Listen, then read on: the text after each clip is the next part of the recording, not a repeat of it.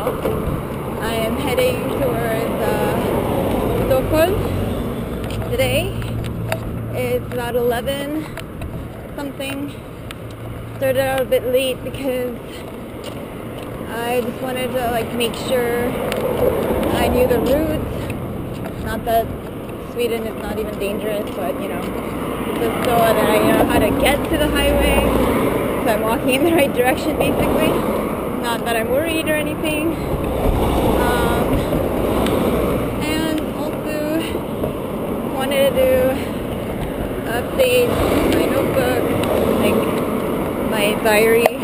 Finally got a ride out of Umeå after, what time is it now? It's around 2:10. That took like 3.5 hours to get out of the city. Oh, yeah. Where have you been? I am hitchhiking around the world in 80 days as part of 80 days. 80 days. Okay. I'm sorry, I'm not going to. It's okay. No, it's okay. Just getting out of the city is the hardest part. Every time I'm in a city, getting out of the city is so hard. Yeah. I can show you where I can meet you. Okay. Afterwards. Okay, sure. Because it's the bus stops there, and it's a long straight. Okay. So they can stop and then Stop, yeah, it's a small okay, that's good. Yeah. buses and cars and things like that. They see you in a long way. Yeah. Okay. Oh, I see. Oh, actually, vad heter du? What's your name? It's Håkan. Huh? Håkan. Håkan. Yeah. Okay. Under this green bridge. Okay. Right. There's a bus stop. I have my house just up Oh, here. really? Oh, it's very close. Yeah. You see here is the bus stop, and then you see you on the way. Yeah, that's good. And then I won't have to stay in the prohibited area. No. And the police won't take me away. And you won't be hurt. Yes. Okay, so I just got a ride outside of, where is this again? I don't even know where I was. Right outside of Umeå. Yes, right outside of Umeå. Headed towards Stockholm. And vad heter du? What's your name? Örjan. Aver. Okay, Örjan. So Örjan is taking me towards Stockholm, not quite obviously to the city. I come from the north part of Sweden. Really? The northern place you can come. 100 kilometers north Kiruna. You are from Kiruna? No. I live 100 kilometers north of Kiruna. Oh my gosh! Yes. People live there? Oh my goodness! I live there. You live there by yourself? No. Okay. I have my sons there also. Okay. And we have a dog farm. I see. Wow, that's far. So in the summer, I heard that up in Kiruna, that area, the sun never sets, right? So it's always daylight? Yeah. Wow. That must be cool. I'd like to see that one day. 34 degrees. It's pretty warm. I just got dropped off by, oh my god, I don't remember his name, but the old man was going to a culture festival just outside of Sundsvall, and trying to hitch a ride here towards Stockholm to the south. It did rain for a little bit, but it looks like I'm in the clear for now, so it's all good. And I feel like I won't get to Stockholm today unless I hitch a ride with a truck. But otherwise, even if I don't get to Stockholm tonight, it's fine. It's not a big problem because I'm way ahead of schedule, at least 10 days ahead of schedule, so I'm in no rush at all.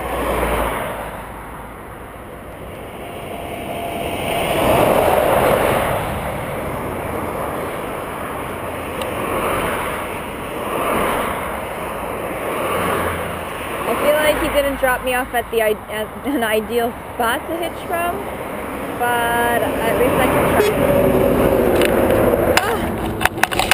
Oh my gosh, a car! I just got a truck that stopped.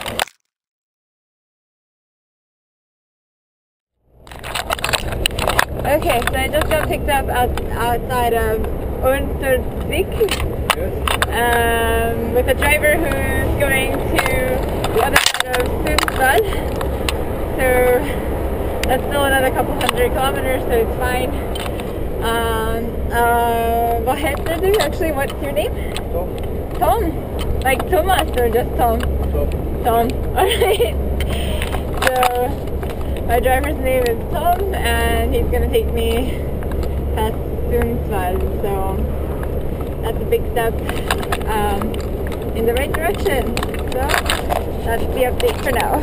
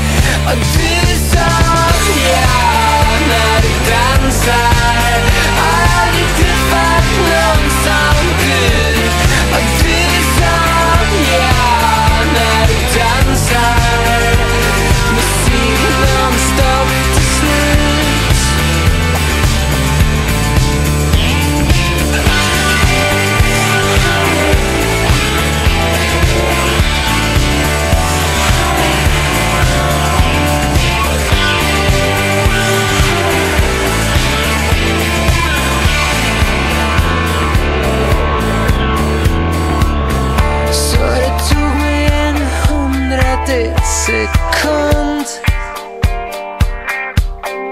Jag har rest tillbaks i tiden, blivit ung.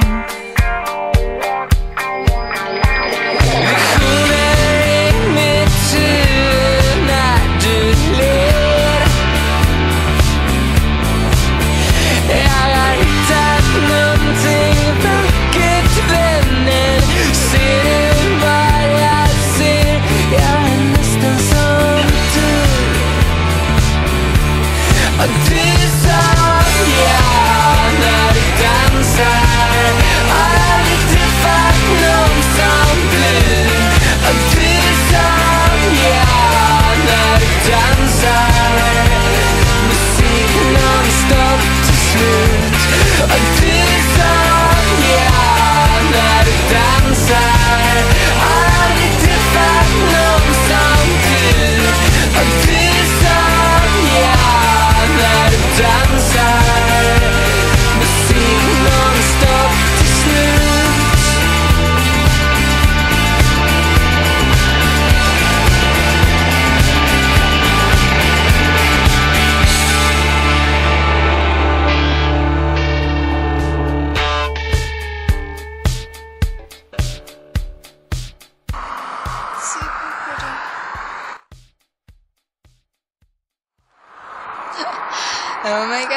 Here comes the car. Okay, so I always ask every driver, Ja. what is your name? What is my... Vad heter du? What is your name? Okay, Jonas. Jonas. Okay. Jonas, Yes, Jonas. Yeah. So nice to meet you. This camera. Oh no. Forgot it. Oh no. Never get a speed. Did you get caught? I don't think so. Okay. Good. And where do you live? I live here in Sundsvall. Oh really? So where are you headed to now? It's our summer house. To your summer house. It's quite close as well. Really nice beaches here on the east coast of Sundsvall. Okay. And also the beaches are like for yourself in a bit. You know, we have the every man's right. Yeah. You know, the Yes, I know. Yeah. So it's open for everybody, but there's not that much people living here. So no, we used to live in Stockholm, and then we bought the summer house up here. But then we decided to move on. Really? Do you like it better up here than in Stockholm? I was brought up here. You like grew up here? Yeah, but Okay. then I used to work in the south of Sweden. Okay. When we got kids, we started moving up north again. Okay. And I like it. It's, Okay. It's 4 real seasons here. And it's a bit calmer. It's a small town. Okay. Like 100,000 around Sundsvall. Okay. And you don't have to sit in the car for like 2.5 hours every day. You get to go to work. And Okay. so it's, you get plenty of time with your family. Thank you. Bless you, isn't it? Yeah, bless you. If you're hungry, we can stop. Oh, it's okay. I'm not hungry. No, it's Okay, so you went through like Saudi Arabia, through... Okay, I see. we went up to Saudi Arabia, Romania, Syria, Turkey. Oh, you went that way. Okay. Through the old Through, parts like- of Yugoslavia. yeah, It yeah. still was a Yugoslavia. Right. Okay. Through Istanbul and then... Yeah, okay. Yeah. Oh, that must have been exciting. How old... Do you remember this? How old were you? I was 17. Oh, okay. So you were old enough to remember everything. Okay. The last time we lived in 2 times. First time we lived in Saudi Arabia. 9 to 11. And Yeah. the second time was from 14, 15 to 17. Oh, cool. How was life there? Well, I enjoyed it. It has been there has been some changes during the time. It has been more restrictive. Right. But we lived the first time in a small town called Tabuk Okay. up north, and it was more old-fashioned. But we lived on a big camp. Okay. Germans, Americans, British, Swedish.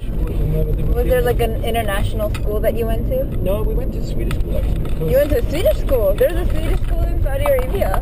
the company was big enough, and the population of Swedes in the camp was big enough to have a Swedish school for the construction site. Oh, okay. And the same was in the second time. Then we were living in Jeddah. And then you went to a Swedish school then too? Oh, okay, cool. So I had a privileged approach in that sense. I went away from my whole school class, and I could always return to the same because I kept up with the schoolwork. Okay, cool. No, but also Jeddah is more western than living in Riyadh. Really? And I'm also a boy, so that was much easier. Okay, right. My sister and my mother. It wasn't so... Well, it was okay also for them because camp life was like another world, like a world within a world kind of thing. It's kind of like a U.S. military base. It's like a little world within its own. Yeah.